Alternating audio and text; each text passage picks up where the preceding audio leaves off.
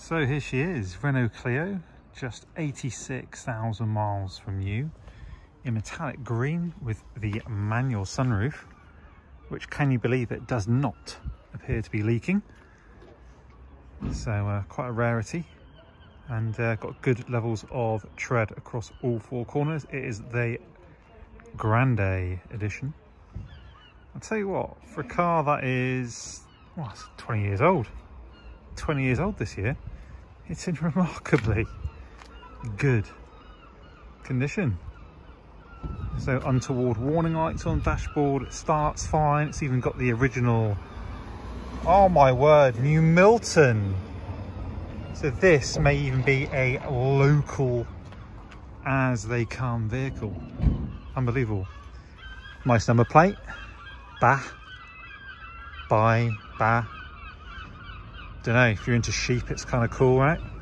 But imperfection wise, there's nothing really that stands out. You've even got a, I think it's a complete, yeah, you've got a complete, complete set of mud flaps.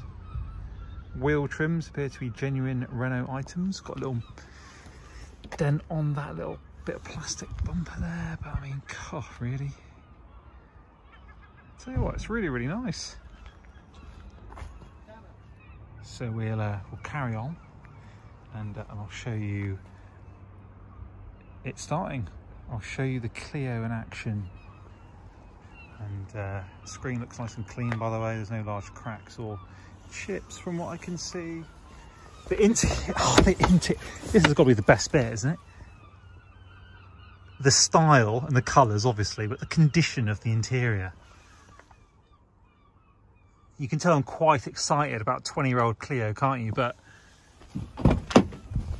surely you can share my excitement. This is like, oh, it's like velour. It's not even like your standard cloth. Like, Renault obviously went to town when they came up with that design.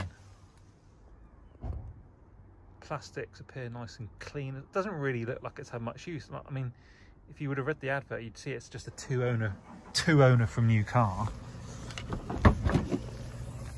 You know, even the boot, that it's like so well kept.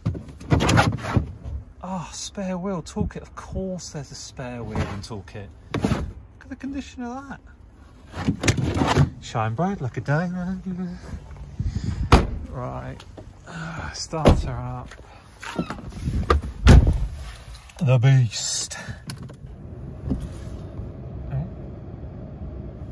Okay. Oh, purrs. Got a fan.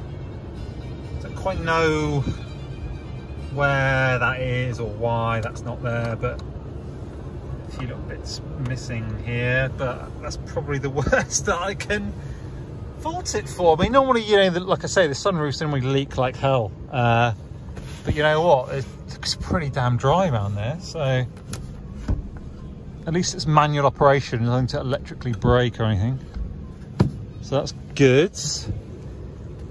Radio, that's just telling me to put my seatbelt on, by the way. Whoa. Anyway, let's try and give it a spin round the side, see how it moves and works. And we'll conclude there. I hope it's been of use. I mean, there's not really been too many bad bits to pick out because it's actually quite nice.